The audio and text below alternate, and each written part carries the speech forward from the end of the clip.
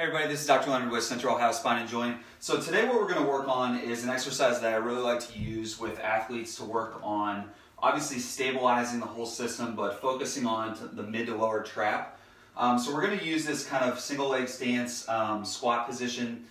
So what we're going to focus on here is really good position, really good tripod position over the foot. One thing we see a lot of times is we'll see the patients will want to kind of dip into an anterior tilt. So make sure that torso is nice and straight. You got a little bit of neutral spine here, so you're turning off the erectors. You're going to be nice and tall through the back. From this position, I like to attach a band down onto the table, kind of around the wrist. She's going to lift at almost a 45-degree angle, and we're going to get really good activation of that mid to lower trap. Again, the reason that I like this position is because you're also getting some activation of the glute and the torso as well. So we're using that whole system to stabilize, to get more efficient activation.